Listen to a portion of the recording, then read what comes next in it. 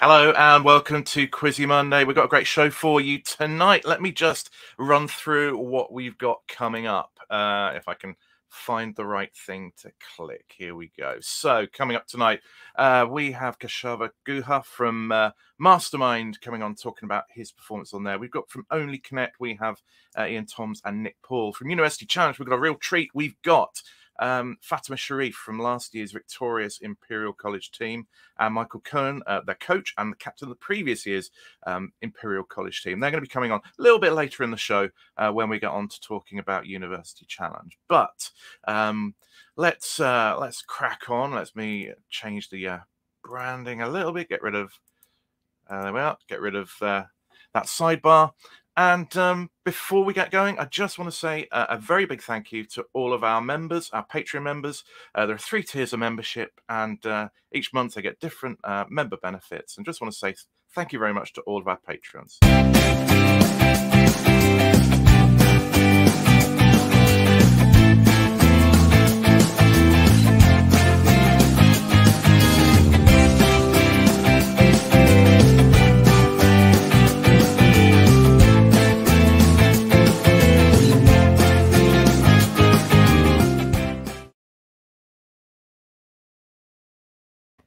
Okay, so that's that. If you want to find out more about Patreon, go to patreon.com/allthingsquiz. Last night we had our monthly Patreons quiz, which was great fun. Quizzes from 3 continents playing. So if you want to be part of that next month, then join up. Now, let's bring people on. So first and foremost, let's welcome Keshava, Nick and Iain to the stream. Good evening, all. Hello. Good evening. How are we feeling having watched ourselves on TV? Keshava, you go first. How did it feel watching it back? You were so close. I actually don't know if I would have watched it, to be honest, Gareth, if I wasn't coming on the show. So I had to watch it for this. But it is strange when you know what's going to happen. But to be honest, as it was going on, when I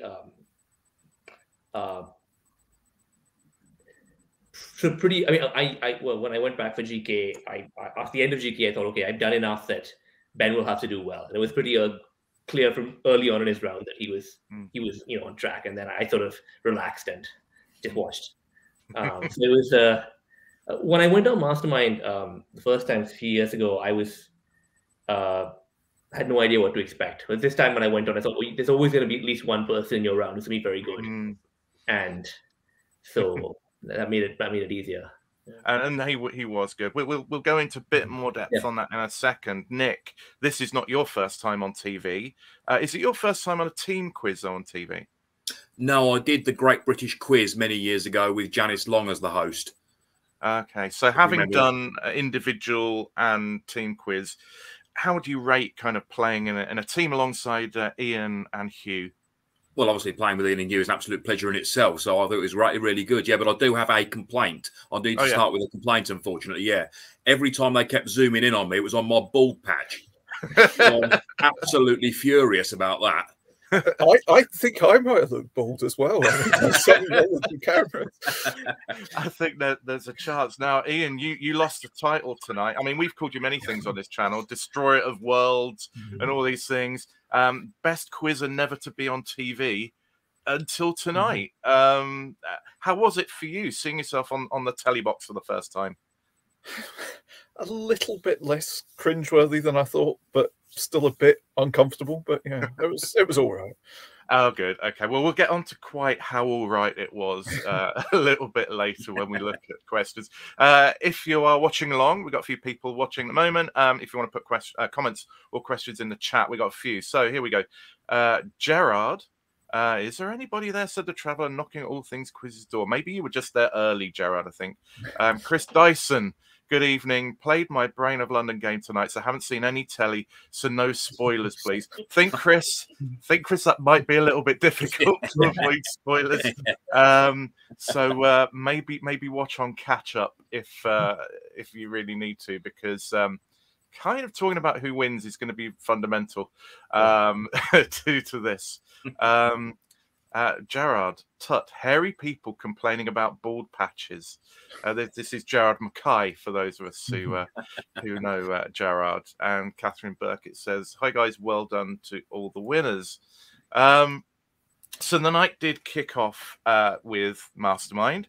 Last week we had a really good, very very tight show, and tonight, between yourself and Ben, Keshava, it was tight. Why did you pick Gary Sobers as a subject? So it was the first thing I should say, it wasn't very bright, because the last time, so when I was on last time, I had Penelope Fitzgerald, who was an English novelist in the Heat, and then Test cricket between England and India in the semi. And I did very well in Penelope Fitzgerald. I had a complete nightmare on the cricket one. So I should have learned from that not to go back again for more cricket. But the real reason I did it was just because, I'm a little younger than the rest of you, but I still grew up sort of in a kind of enough of the pre-internet world. And so when I was a kid, my father would go once a year to the UK on work, and he would bring back these old cricket videos. And so I grew up watching these in our house. Sort of cricket was the obsession, and these videos from the 60s and 70s, Richie Benaud introducing these compilations of test matches. And so I fell in love with Gary Sobers very early. And the main thing about him was that he could do everything on the cricket pitch. I mean, I don't want to mix up cricket, but these days people talk about Sobers versus Gallus, who is the greatest all-rounder. And that really irritates me, because you're reducing people to just what was their batting and bowling average. He was a fast bowler, he was a wrist spinner, he was a finger spinner, he was the best outfielder, he was the best slip fielder, he was the best short leg, he was the best attacking batsman, but he had the highest score in the history of Test cricket. All of that. He was a terrible captain, but he was very good at it.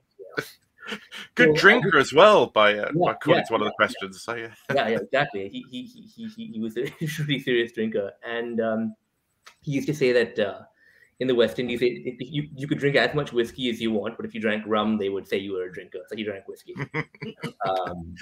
So that was the real thing. But but when I was doing the research, I mean, his autobiography is really boring. I mean, he's like one of these genius cricketers who isn't actually very interesting as a person or interesting about cricket. But I didn't know that until I sort of started studying. Yeah, and that is always one of the dangers of doing a subject, somebody you're really passionate about or really interested in, that kind of might spoil it a little bit for you. But but he's clearly a fantastic player, and you did really well on him. Let me just check my notes. Kind of stumbled a little bit towards the end, but up to that point, you'd been storming through, and you got 10 out of your 13 questions. Were you pleased with that that amount? So I do, in retrospect, I mean, it's easy to say in retrospect, I don't think I prepared well enough. Okay. So if you look at the 3 questions that I got wrong, 2 of them, I think if I'd prepared better, if I'd watched them systematically, because there were things I'd come across, but I hadn't flagged them as things worth remembering. Basically, I hadn't like the partner when he hit 6 sixes. Exactly. So I told you everything about the 6 sixes. Who was on commentary, who was the fielder, who dropped the catch, which child found the ball, except I left the partner up. That was a mistake. Yeah. And the Indian cricketer Ajit Wadekar, that was another one. I'd read it, but I hadn't flagged it as something that could come up. The third one I felt was a slightly maybe unnecessarily tricky way of writing a question. I knew that Gary Sobers had scored a century at Old Trafford, but in the speed of Mastermind and the black chair, the way the question was phrased, there were 2 grounds that he scored a century. Here's one, which is the other. So I think it's another step in the thinking that you have to do, isn't it? It was one of those things where if you, in the kind of 10 seconds of a QLL match, I'm pretty sure I would have got it, but in Mastermind, it just didn't come. And 1 or 2 seconds in Mastermind feels like an age when you're sat there thinking. It's bizarre. So 10 seconds would be an immense luxury. Only Connect, it's almost the opposite, isn't it? Time seems to go really, really quickly there. And actually, before you guys respond to that, we have Michael and Fatima with us. Hello, both of you. Welcome back onto the stream.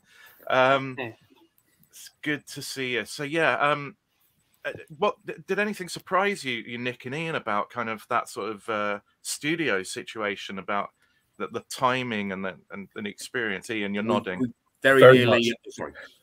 Sorry, Nick. Sorry. No, carry on. I played quite a lot of COQL, where you get 60 seconds in the first 2 rounds, and the change from 60 to 40 was really difficult. And obviously, it goes more quickly when you're sort of distracted by the lights and everything anyway. So, yeah, I really found the 40 seconds very short. Yeah, Nick. Yeah, we had a couple of panic buzzes on a couple of occasions, didn't we? Where we were almost out of time and had to say something very quickly. So yeah, it's quite a culture shock, isn't it? The speed thing. Yeah, it is. I don't know, Michael, Fatima, is there an equivalent University Challenge? I mean, I guess some games just fly by, but I don't know. Is there that sort of distortion of time that goes on? Yeah, definitely. I'm just trying to think. I think there's just stuff that completely goes by you. Like, I feel like you can't hold your attention for that long, even though it's only half an hour. So, like, you might, like, get a really speedy buzz, and then the next one just goes by you entirely because you just, you know, not with it at all. Like, I only remember, like, watching back on the final, there was a question I'd entirely missed, and I don't even remember hearing it. Oh wow, yeah. So it really can play havoc. I think it's obvious to people watching that, like, the first picture round happens about a third of the way, and the music round happens about halfway, and the second picture round 2/3 of the way. But especially after the second picture round, you genuinely have no idea when the gong's going to go.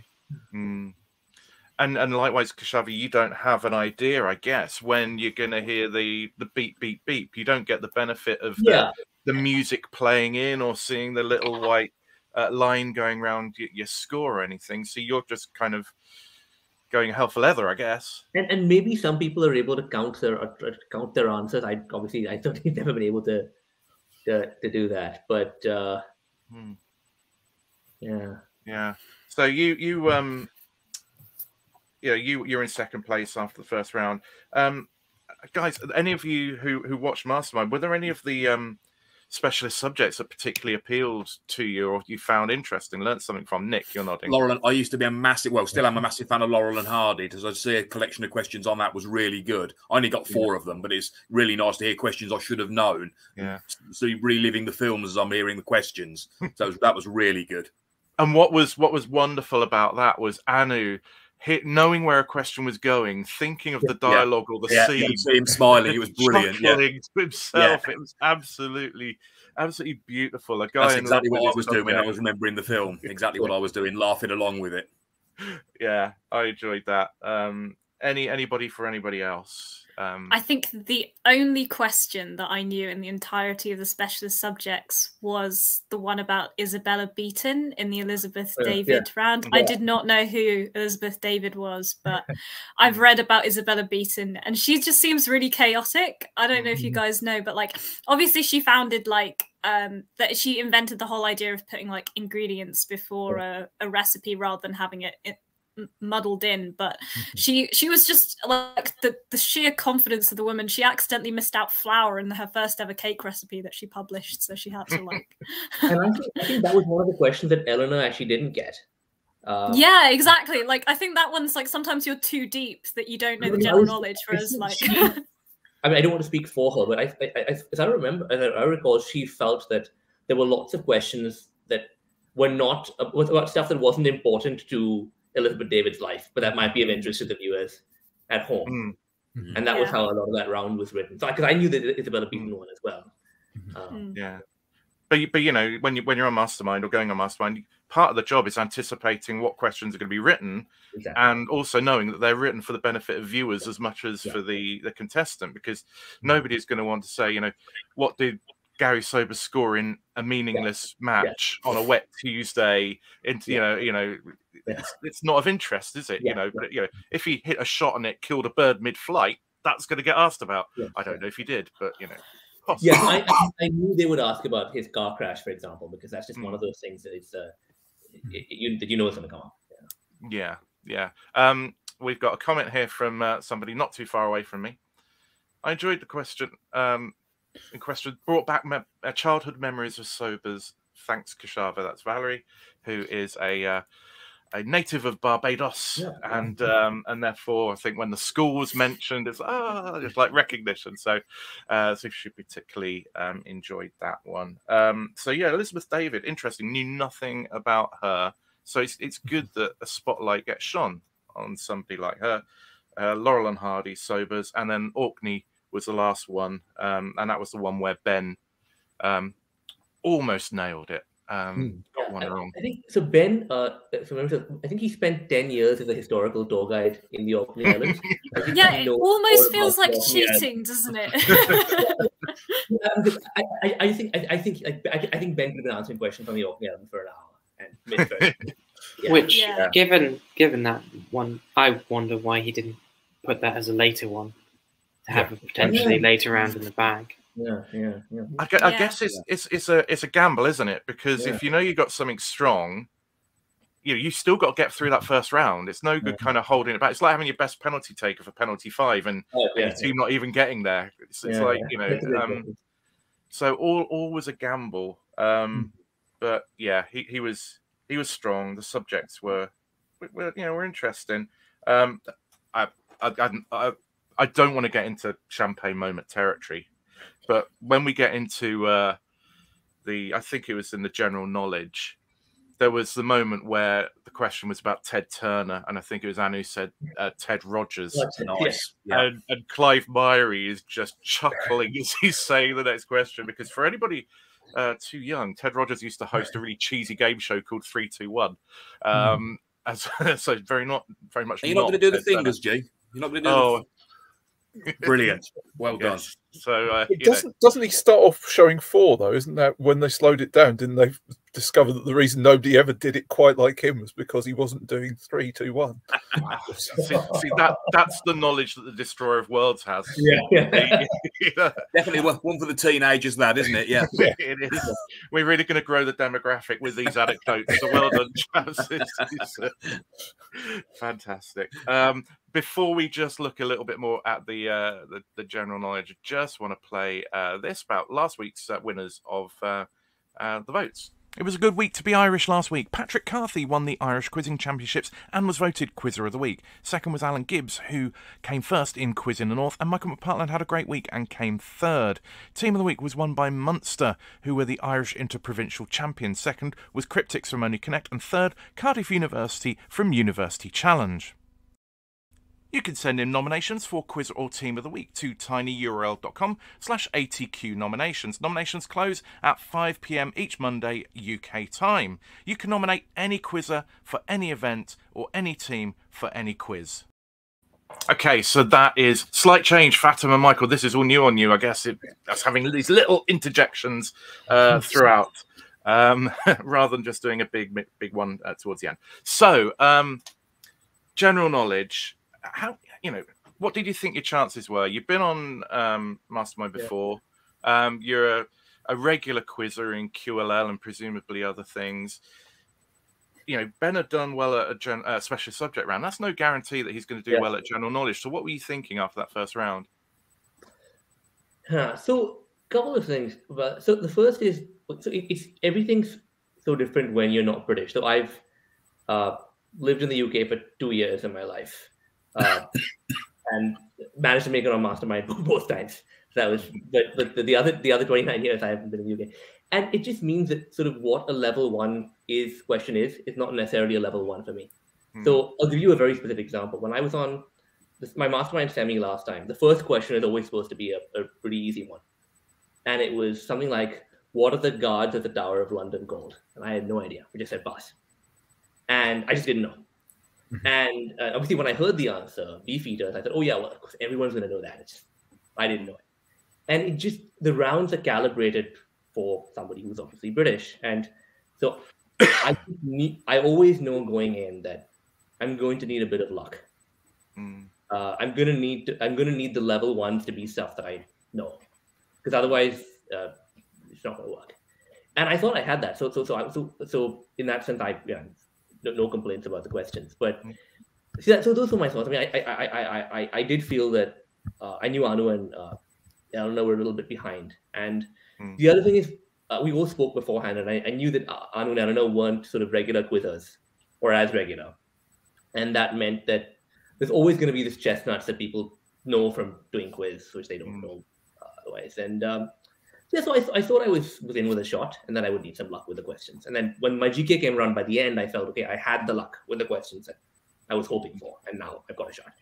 Yeah, and you ended up with a good score. 24 is a score that has won many shows in the past, so you got to be happy with that. The problem was Ben just was relentless. He and really strong. There's not a lot you can do about a performance like that. So yeah, plenty of reason to hold your head up, Keshava. Would you do this again? So I don't really enjoy the preparation. There's sort of two mastermind subjects my two dream mastermind subjects. There was one I did the last time, which was Penelope Fitzgerald, and that was my one subject. I'd read all of her books already. She's not that famous like to the general public, so I just wanted to. If I was going to be on TV, I wanted to do that, and I did well because I already knew her books well. The other one, which is Richard Linklater's Before trilogy, I tried very hard and they wouldn't let me do this time. I don't. So like when Ben won, part of my feeling was I wasn't that excited about my potential specialist for the semi. I don't really mind not having to learn all those facts, and I was lucky to go and get on, and So I don't know if I would do it again. I mean, I'd love to go back on University Challenge, which I can't now because I did it 4 years ago. But I don't know about Mastermind again. Okay. Doing it a third time, maybe not. Yeah, Michael messaged me like UC alumni. But why wouldn't they let you do the Before trilogy? Is it just too short? Is it just because it's just 3 movies? Or... Yeah, I mean, people do like his Dark Materials, which is just 3 books. Yeah, but I guess there's more mythology. Those books are very dense, aren't they? Yeah. And the third one is really long. Yeah. There's no sort of explanation. Like, for example, another one of the ones I asked for was Edward St. Aubyn's Patrick Melrose novels, which is 5 novels, and they don't tell you why. They don't give you a reason. No. Yeah, I know. When I was applying to be on it years ago, and it was like sometimes it was somebody else on that series is doing it, or somebody's doing something very similar, or it's been done recently, and. So there were all sorts of reasons. So I remember spitting feathers when I'd wanted to do Billy Bragg and seeing James Corcoran do it on the same series, and it's like you swine. But that does happen. Fatima, you have just handed in your thesis, I believe. So congratulations on that. So would you consider doing, and without spoiling it, the subject of your thesis on Mastermind? Would that even be doable? Absolutely not. No. For context, everyone, I as much as I would love to,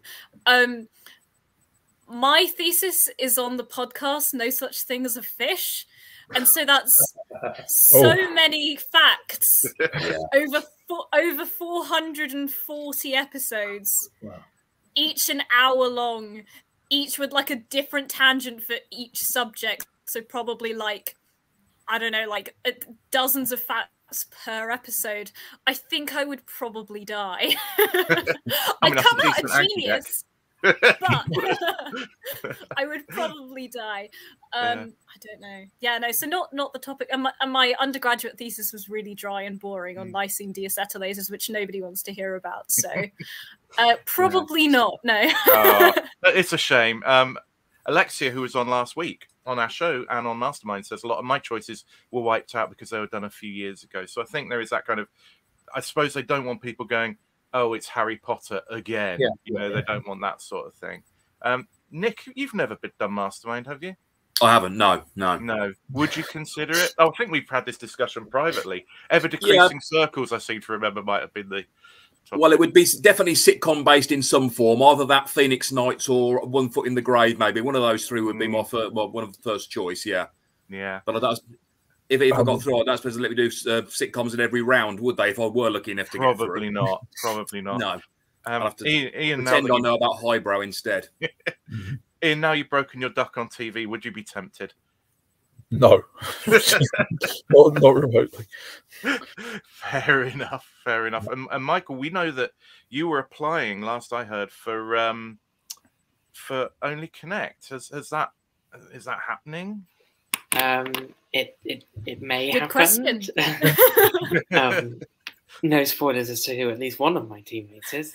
But yes, we're waiting to see if they're sending out the come and apply thing, because I don't think it's been officially recommissioned. I'm sure it will be. Sure, it will be. Well, so we're waiting for that. I think the one I'd want to tackle after that, or if we didn't get on, would be Counterpoint more than Mastermind, because I'd like Mastermind seems hard to prepare for as above anything. And my general knowledge is not up to it. There used to be an Indian Mastermind for 4 or 5 seasons many years ago. If they started that up again, I might apply for that. That was curious. There are some episodes of that on YouTube, and they are interesting to watch because it kind of veers between the really accessible for a Brit, really accessible and wow, okay, nowhere near. But you know, I guess if you're watching UK Mastermind from outside, probably the same thing. Okay. Well, we're going to move on to talk about Only Connect a bit more, but yeah, well done, Keshava. It was really enjoyable tonight. It was a good episode, and you played well. So whatever you go on next, we wish you the best of luck. Thank you, guys. Now let's have a look at who won the latest What is a Question competition. Paul Steeples won last week's What is a Question competition, twice cancelled from the last night of the proms in 1997 after the death of Princess Diana, and in 2001 after the 9/11 attacks. This fanfare for orchestra by John Adams is called A Short Ride in a Fast What? And of course the answer was Machine. Well done, Paul. This week's answer in need of a question is Rush, and we've had over 40 questions.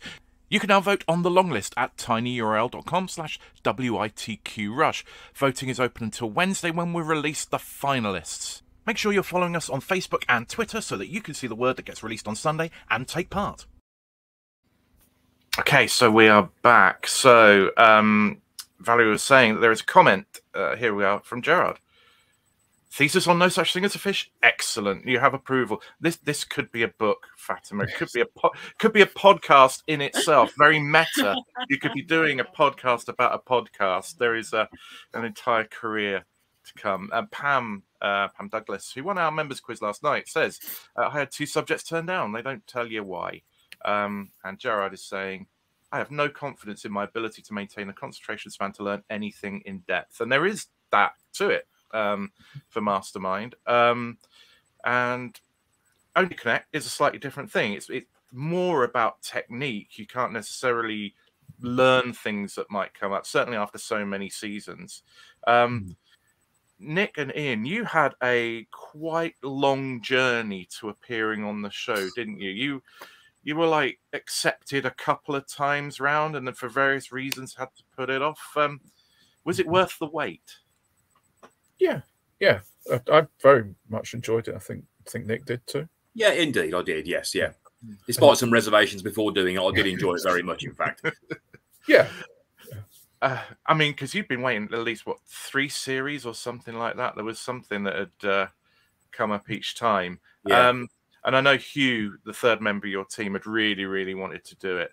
And you must have heard in all that time, everybody talking about how wonderful it is in terms of how they look after you and all of that sort of thing. So did it live up to that side of it as well?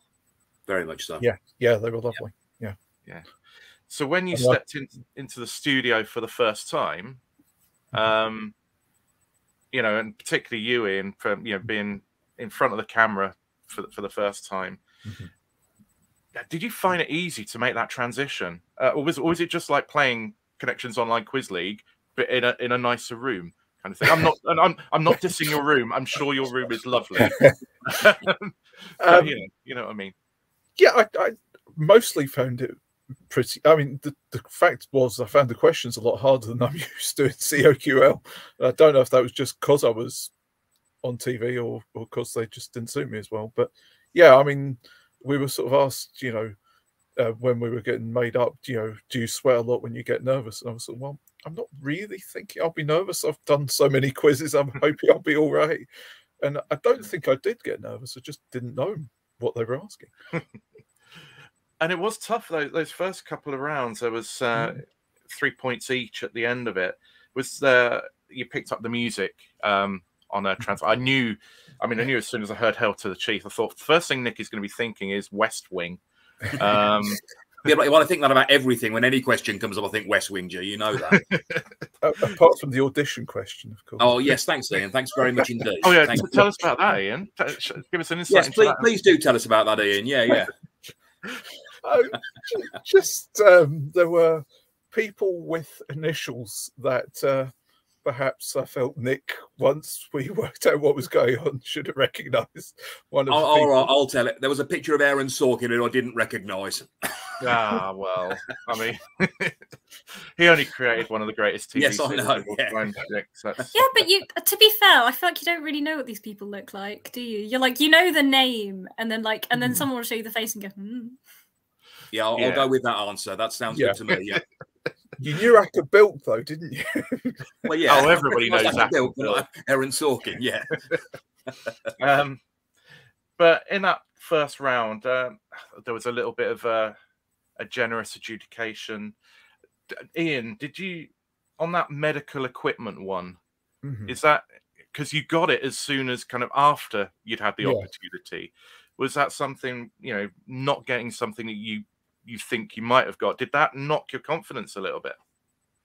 I don't think it did. I was certainly annoyed because, once you sort of twig what was going on, it was really quite straightforward. But yeah, I think we were just sort of determined to try and enjoy it. So I think I just sort of shrugged it off and tried to carry on with the next one, basically. Yeah, I mean, that's a brilliant attitude. Watching it, anybody else? I mean, in terms of the questions that came through, I thought there were some particularly nice ones, but I want to see if anything jumped out to any of you. Michael, how about you? So I noted down how we had it. Unfortunately, we didn't hear much of Iain and Nick speaking because we were watching along as a team and had you muted so that in case you were discussing the right line of thing, we weren't going to. And we got 1 point across the whole first round. I thought the first round just seemed unnaturally hard. And I think it was a balance of hard and then stuff that was immediately obvious after it had been said. And maybe if the other questions had been easier, they might have been got. I don't know. We had I was yelling. I was like, sphygmomanometer's your easy part. I thought a lot of the sequences were very nice. The anagrams of 1289. Yeah. And the stuff that moved to Channel 5, just because that was quite specific. Yeah. And you're kind of around the right area on that one, but not ish. Michael Hutchinson figured out. We were like, me and Michael K were just like, hands in the middle, and Michael Hutchinson just unmuted his Zoom and started singing. and talking of singing, Nick, well done on not joining in the singing. Now, to be fair, I would normally be quite happy to sing along, but I absolutely loathe that song, so I've no intention of ever singing it at any point. So that's the only reason I didn't. Yeah. I thought one of the good aspects of being on with somebody who's in a choir was I wouldn't even consider singing and then just found myself joining in. I couldn't believe I did. But fortunately, I couldn't really hear myself, I didn't think, on the TV. So. Well, that's it. Now you've not only appeared on a quiz show, but you've sung on TV. So, that's a tick off another life achievement. Yeah. Keshava, did you watch it and did you spot anything? I did. I mean, Only Connect is the show that most where I really feel like it's easier watching because it like something like the one to me that I sort of felt like the sort of, obviously the best moment you're watching Only Connect when you get the 5-pointer sitting at home. So for me, that was the pillar of salt sequence. Because I was like, what other one of salt could it be? But it's just one of. I mean, just watching you, I felt it seems like it's going to be much harder. If it with the one And in the studio, you have that dilemma of even if you think pillar assault, are you really going to go for it on one clue, knowing that is your go? You don't get another shot at it. I think you said it, Iain, didn't you? I think possibly on the second clue, but the thing is, I was hesitant to go for the first one because the film Carol is based on the novel Price of Salt. I was like, that could be Price of Salt, maybe. But Pillars of Creation. Golf major champions inserted from novels. But there was that wonderful moment when that realization almost visually swept across the team that it was Pillars on the 5 of Islam. Then the rapid thinking, I think, on your part, Iain, to get to Pillars of Wisdom. I thought that that was a lovely moment in that in that question. That was a relief to get something out of my mouth on 1 second. That sort of made sense. Yeah, and well done on the Chris Silverwood one, because I was busy doing old Brendan McCullum. At that point, going, that was one where I saw the question and I was sort of being a little too clever, and I saw Moores and I thought it's going to be Moores again because Moores was coached twice. Because he was coached both before and after Flower. But no, then of course it became clear that it was.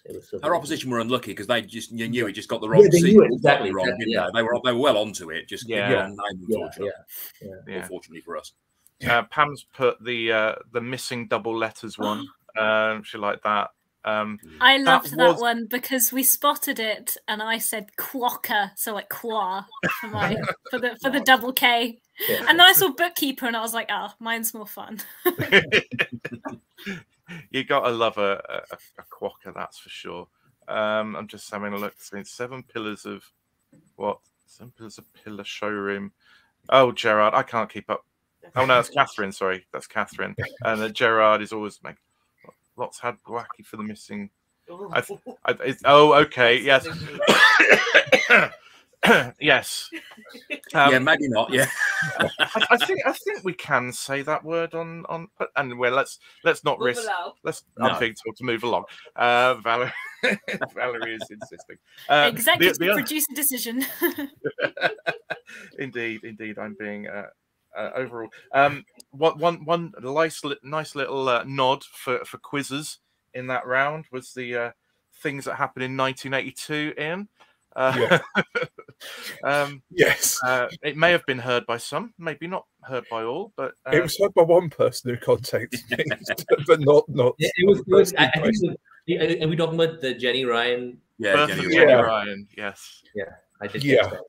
I mean, in my defence, she had been celebrating her birthday around that time, so it was and also anytime you go near 1981, I think, my birthday, so if it's the year after, somebody else's birthday. I thought it was nice. One of my dreams, and I've never done it, but one of my dreams when I first went on Mastermind was, if I don't know an answer, I'm going to give the name of a friend so they get name checked. I've never actually had the presence of mind to do that on a show, and usually go down the Smith route, which I believe you did, Keshava, tonight. I did, yeah. Yes. So, I did keep a Smith count. There were 2 Smiths. Yeah. Iain actually did that when he was on Mastermind for me, because I guess he does the only Arabic name he could think of. It was the Arabic name for light, meaning light, which is actually Noor, but he didn't know, so he said Fatima, and I was like, I think this is Iain Wang. Right? Yes, Iain Wang, not that Iain. Sorry. Yeah. Iain hasn't forgotten his Mastermind appearance.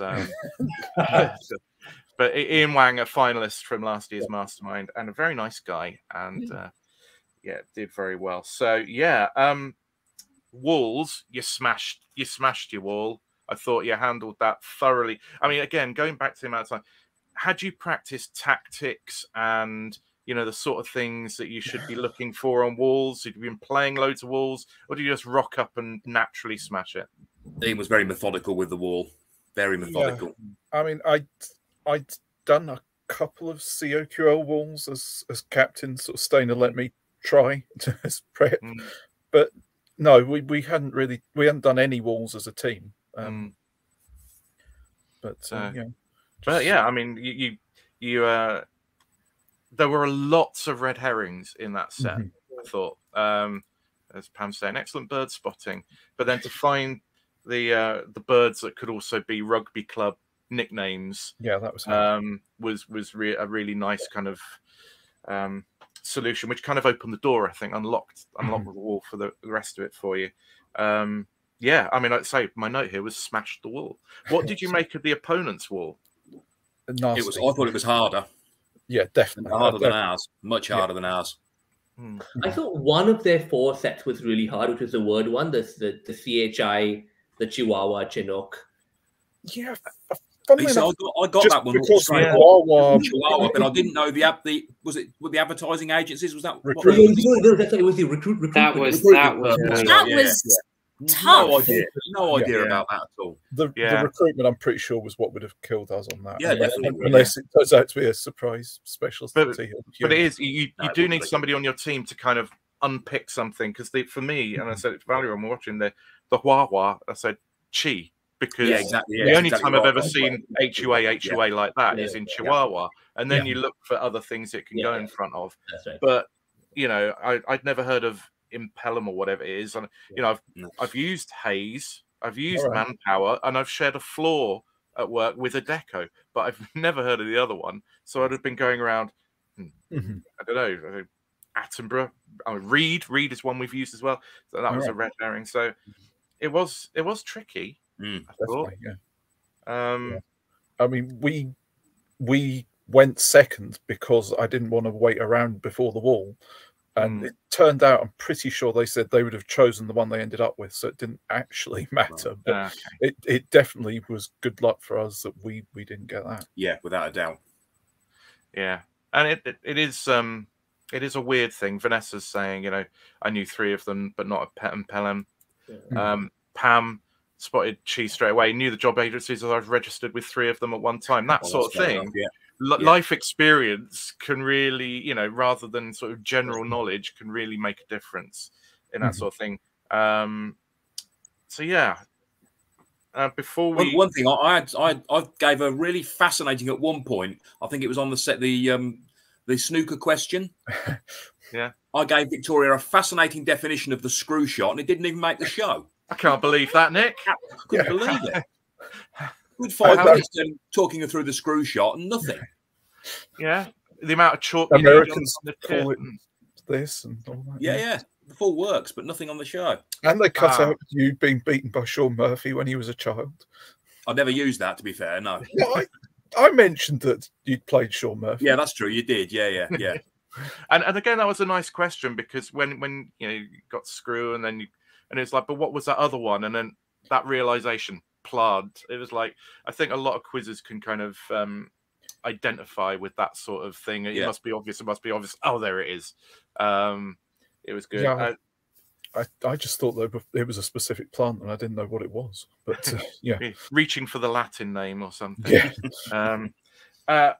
And then, you know, you're going in 7 points up anyway. And I said it on Twitter, but one of the best missing vowels rounds by an individual I've ever seen.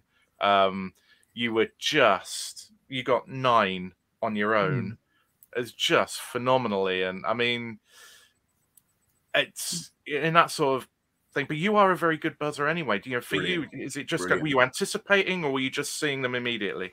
No, I didn't anticipate any of them. I think I was quite lucky. They were very much quiz question vowels, basically. There wasn't much wordplay. There wasn't much. So the 1922 thing really worked in your favour. Yeah. Stanley looked like one which you had to work out a bit. Yeah, true. Stanley, I did think Stalin. That's the only one I beat Michael to, was Stanley, and he's the Marvel fan. Let it be known. You also beat me to The Beautiful and Damned. Yes. That one I thought was The Beautiful and the Damned, and that just completely threw me. Yeah, but it was just glorious. The books are 22, died in 22, born in 22.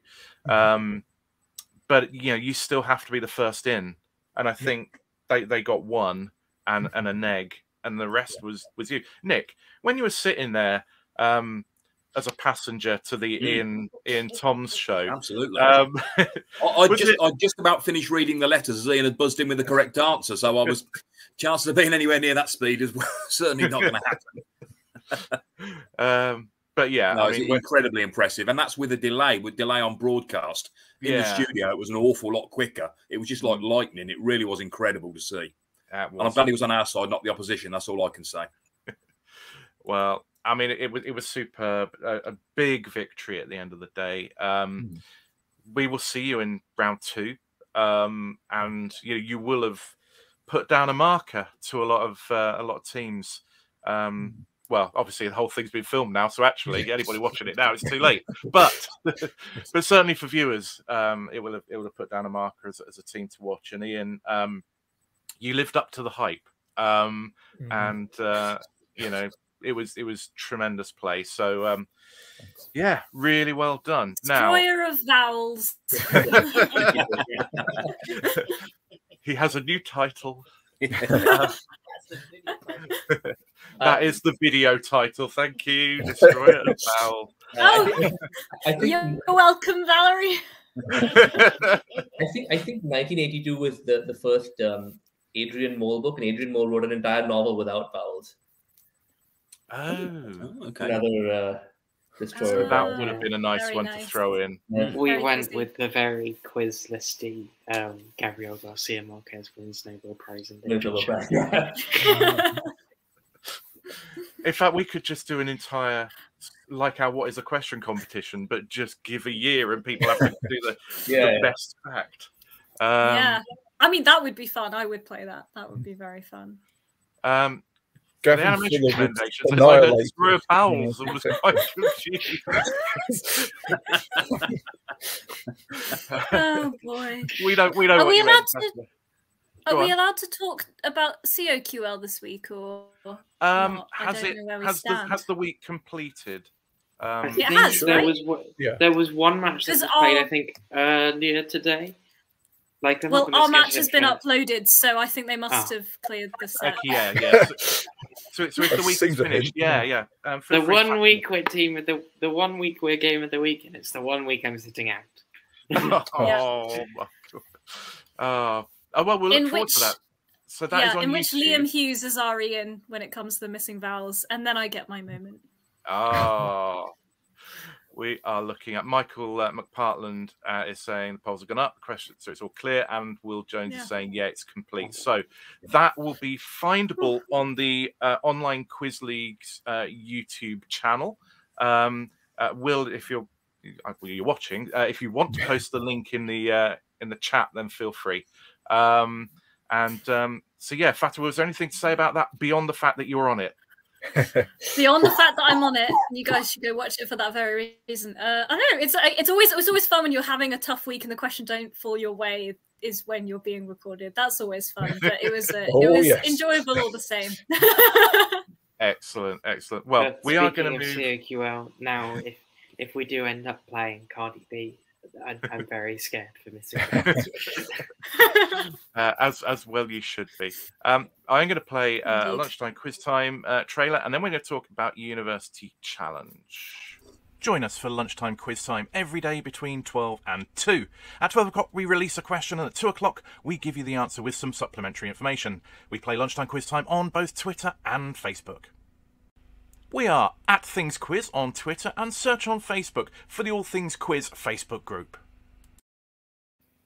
Okay, so University Challenge, Cranfield University, who back in the day I had the privilege of getting on the show, and Royal Holloway and Bedford New College, couple of mature teams made for an interesting match. Michael, Fatima, what did you make of that particular episode?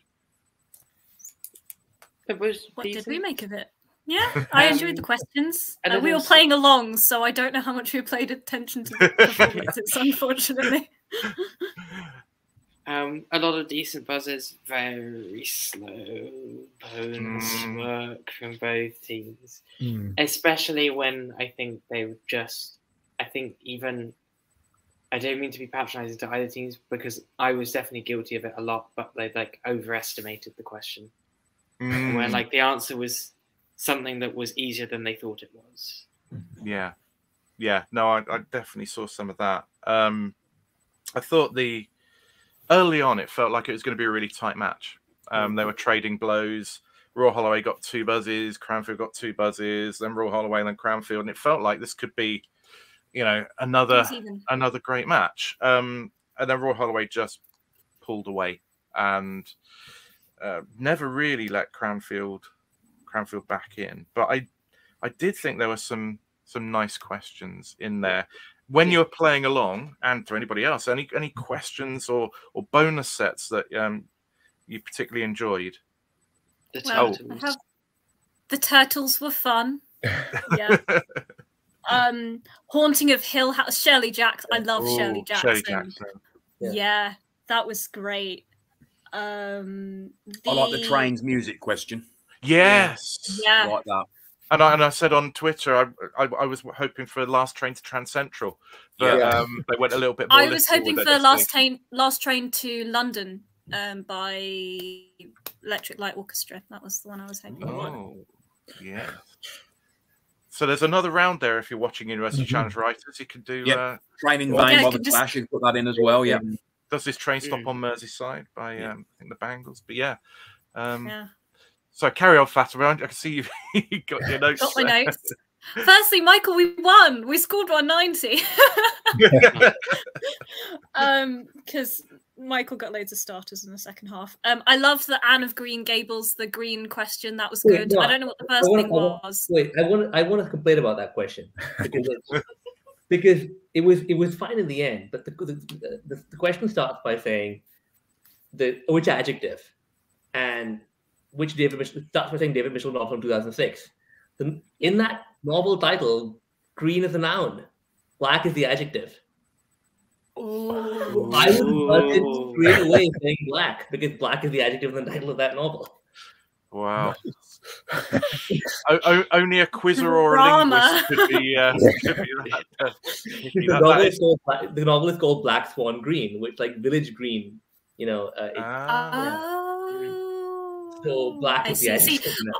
I did not fall into that trap because I buzzed on Anne of Green Gables. So. Which I'm always saying that there should be more children's literature in quiz, so that made me happy. And the Renee Zellweger. I love a filmography question, so as soon as I start listing characters, I buzz. Yeah, that was good base. I mean, there was some good players in there as well in terms of the buzzers. There was some, you know, none of them were a one-person team, which was nice to see, and some critical buzzes from different people at different times. Foreign language TV, always nice to see that. It felt like one of the easier picture rounds, though, because they were all kind of fairly well known. The Bridge, The Killing, Spiral. They weren't kind of terribly obscure. Would you say, Garrett, the US stage was also pretty soft picture round? Not for me. Not for me either. I think it's because they were asking for multiple, right? So it kind of, I don't know, or like it was kind of fuzzy, I think. Yeah, the starter was okay, but the bonuses I would have been. Yeah. I mean, you have to have that kind of visual memory for the state borders, don't you, to kind of be able to do it? And maybe I played a lot of Sporkle. We got. It was nice to see the Shangri-Las on both shows tonight, though, wasn't it? Yes. Yeah. On the Only Connect and University Challenge, questions on the Shangri-Las. That's got to be a good thing. Indeed, yeah. Yes, because they were the starter. It sounded very Phil Spector-y. So I can see why the guesses came in as they did. Yeah, definitely, on it. But yeah, I mean, what have you made of the series so far, Michael and Fatima? Have any teams or players really stood out to you so far? I want to complain about the first episode matchup because they've been, I think, far and away the best two teams we've seen over. So we've seen 10 teams now, and the best two were pitched against each other in the first episode. Yeah, it would be like if in my series we had to play Edinburgh in our first round, for example. Like it's harsh. It's harsh matchup. Yeah, but is that Harry Skelly's team? Anti-seeding or yeah. Sorry, I don't know. I think there's only so much information they can get from an interview. And I don't think any of the University Challenge people are trawling through all of the quiz bowl stats to find out extra information. But there have been some decently high-scoring games. I thought the winning teams have been decent. Apart from the first match, none of the teams I've been like, this is an incredible team. All of them have been good. Yeah. And none of the teams have really made me question why they were cast in the first place. Yeah, there's no like absolute obliterations where you feel bad for anyone. I feel like everyone's held their own and done well, which is nice to see, I think. Yeah. It'll be very interesting to see where the cutoff is for the high scoring losers. Because it will probably be a relatively low score historically, I guess. But as you say, there's at least one good team we might not see. But I'm hopeful. I mean, Harry Scully was great in that first game and ended up on the losing side. Durham won. Bristol. Durham won. So it's but Jacob McLaughlin is very good on the other team as well. Oh yeah, so, yeah. I like to call him my quiz bowl nemesis because I'd say I'm always sort of very level with him. I always end up playing him in like the final matches, and like our stats are always very similar. So he's kind of like tip my hat to him or my hijab, I guess. But it's always very difficult to tell because they film it and they don't know what the scores are going to be when they put the episodes out. So in my series, by the time you got to episode 4, which was my episode, you'd already seen 3 of the 4 highest scoring losing teams. And of course, there were another 10 episodes to go. And in other series, you could theoretically see the 4 highest scorers in episodes 11, 12, 13, and 14. So we just really don't know. Do you think there's an argument for restructuring the competition so that rather than having sort of the more convoluted later stage, you actually have a first round losers repechage and then it's straight knockout from there? Or am I just kind of overcomplicating something that's overcomplicated already? As someone on a team who lost their first round match and lost a quarterfinal, I very much like it. And one where you needed to win, I very much like it how it is. Yeah, Michael's like, please no. There was that one player, was it the captain of, God, I think it was an Oxford college. There was one player who I think is a decent quiz bowler and he got a lot of starters when he played, like 9 starters. Is it Cunanan? Yeah. All right. Yeah. He was very, very good. So he was quite fun to watch. Yeah. I thought the questions have been fun. That was weird because he was so good on the buzzer, and then there were some questions that I think the other team were probably kicking themselves over because that team had absolutely no idea. Yeah. I mean, the questions that we had Lillian Crawford on a couple of weeks ago, and she was talking about how canon expansion and what they've been doing, trying to change it. And again, I think, you know, I thought there was a good mix tonight in terms of the subject matter, some very classic stuff on elements and time periods. You hit all of the classic women in STEM. You had Mary Curie, you had Jocelyn Bell Burnell, you had Dorothy Hodgkins. So that was good. Yeah. That was good. It was yeah. So yeah, it was a good episode. I enjoyed it, but it wasn't thrilling because you know it was decided about 2/3 of the way through, really, who was going to be winning that episode. Yeah. But I mean, Iain, Nick, when you're watching it, are you mentally playing along with it, or is it not your thing? Usually I am. I mean, tonight, to be honest, I was kind of distracted by text messages and sort of reeling at some of the bits of Only Connect. But yeah, normally I enthusiastically play along. Yeah. Can I ask a question about being on University Challenge? Yeah, go on. Yeah. So do you, in the first round, deliberately try and play at a faster tempo to improve your best loser chances or not?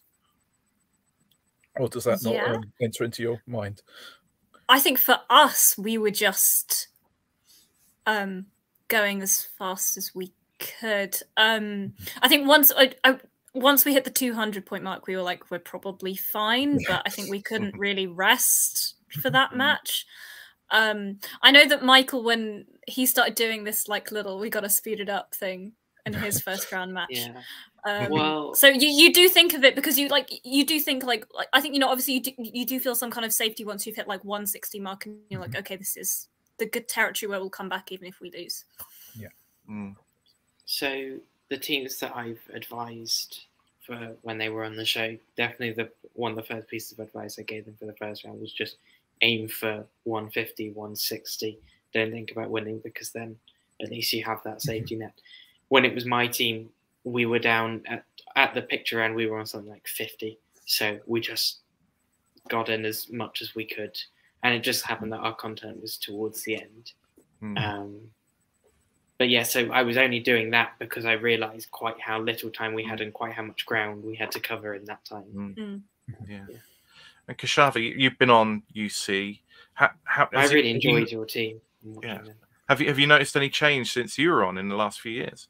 Not really. No, I think today's episode made me think a lot about our team, because I'd imagine Cranfield. My team was Goldsmiths, which is sort of the anti-Imperial in that there's no science degrees at it's basically an art college, but because Imperial has a quiz bowl team, which Goldsmiths does not. I mean, Goldsmiths has no quiz of any kind happening, and the difficult thing for us, I didn't, you know, I wasn't the captain, I wasn't leading the effort. I might have done this if I was, but how do you find a scientist? We probably have to found someone who did a science BA somewhere else and had now come to Goldsmiths, was doing film or media or something like that. And that person I'm sure exists, but it sort of seemed quite difficult to go out and find them. And so it was just the people who showed up, and it meant that between the four of us, we knew no science at all. And looking at Cranfield today, I think they had a similar issue with maybe humanities. There was a lot of overlap in what they knew, and there were some gaps which they didn't have anyone on their team who could fill. I suppose with Imperial, because you do have quiz bowl, you have some kind of quizzing culture. Can I jump in here as the resident UK QV committee member and say that until my second year, when that Imperial team had at the time, or no one else knew that they had won the thing, there wasn't really much of an Imperial quiz society, and it was built up by people who'd been on the show, and then that led to better teams. And it's happened across the country. Bristol Quiz Society is quite new. Durham is only just, I arrived last week, and it's only just really finding its grounds. Edinburgh as well. So if there are people watching this chat who are from unis that don't have a quiz society, may build it and they will come. Indeed. I will say though that I think it's definitely easier to go from science to a humanity in terms of learning the quiz subject. But I think people then assume that people also assume that Imperial don't know any humanities, when I think every single person on my team would pick a not science subject as their specialism. I think I would say Imperial quiz is almost an escape from the science, so we're almost much better at the humanities than we are at our own degree subjects. Think of it. In general, people in the sciences tend to know quite a bit more about the humanities, because they like music or film or literature anyway. And I think that very often, especially in this country, if you're in the humanities, you probably didn't do any sciences at A level. You might have done maths, but not much more than that. You're tracked so early on, and then the sciences start to feel more and more foreign. So I mean, I think it goes into wouldn't have been easy. What is also interesting, and I've definitely had people like Raheem talk about this, is that quiz science isn't science. At least you can do a whole degree and not have anything like for example, Gilbert is an incredible chemistry, incredible at his degree, but the stuff that he learns is far too complex to be asked about and people at home to recognize.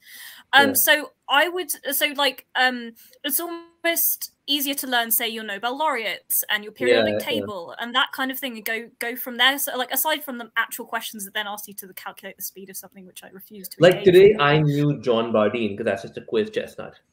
Exactly. Yeah. Yeah, exactly. So it's sort of more about knowing the chestnuts, I think, than it is about. For example, like we always joke that Selene, who's a classics student but is a noted science player, because she gets some really good science buzzes.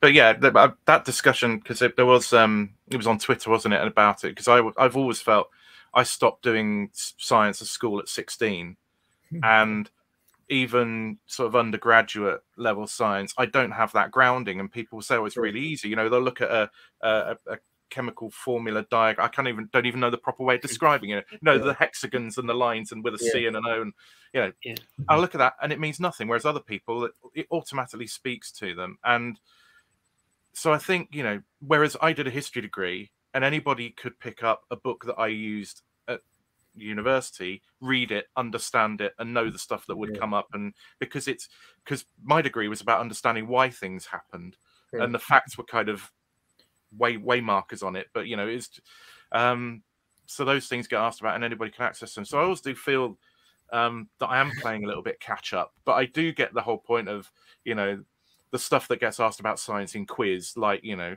what is the original meaning of this element's name or stuff like that. That's not really science. That's not going to help you, you know, solve cold fusion. You know, so it's, my degree has only really come up twice, because also sometimes when they ask about maths, they ask about history of maths, because you can ask about famous mathematicians, and often you just don't learn about the people who are doing the maths, because it's actually the maths itself that's important.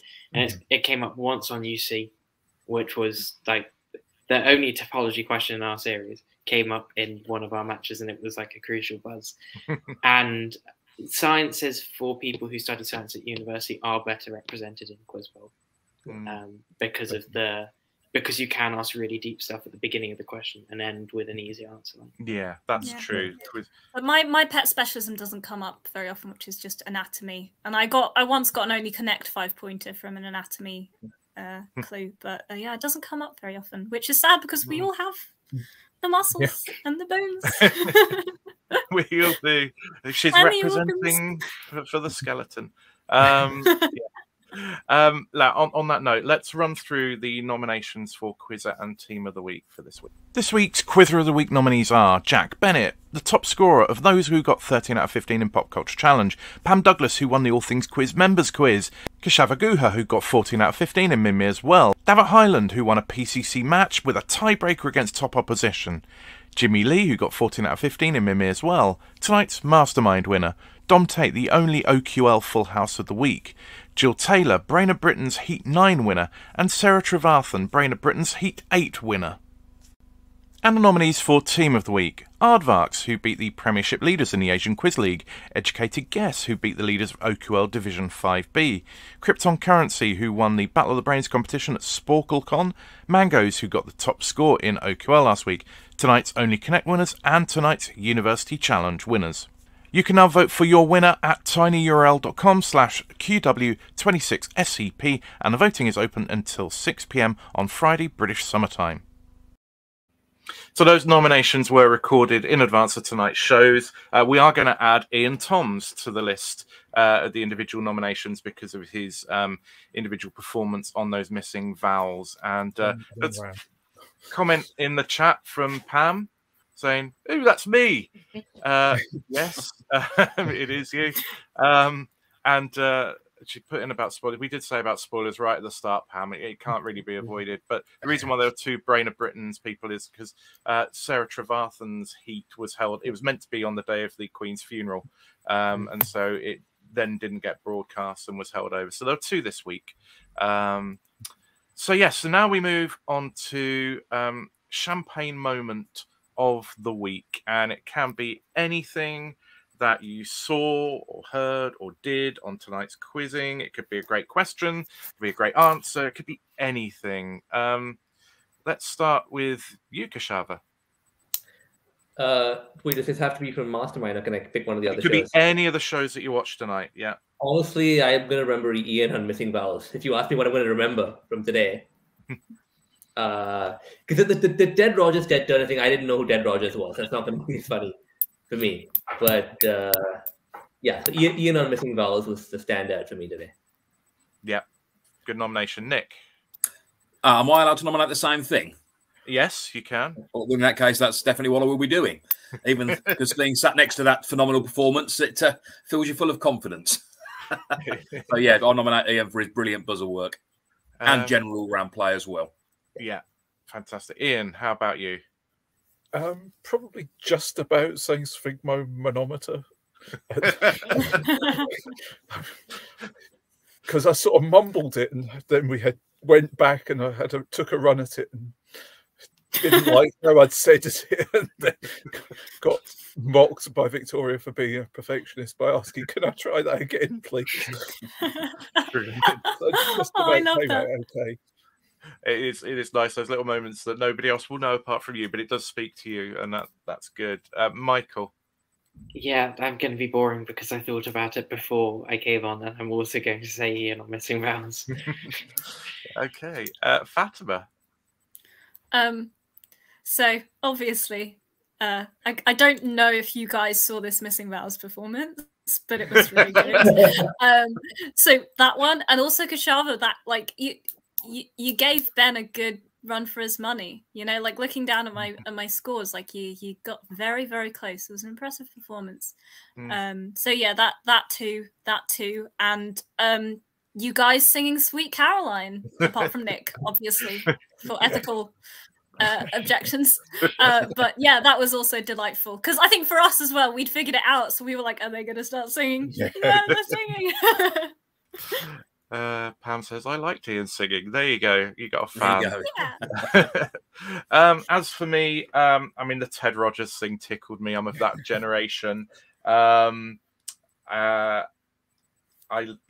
a lot I liked. I loved Anu and his joy in that that specialist subject round on Laurel and Hardy. It was just lovely the way he was in, you know, part in the black chair and part actually watching those films in his mind and just enjoying them all over again.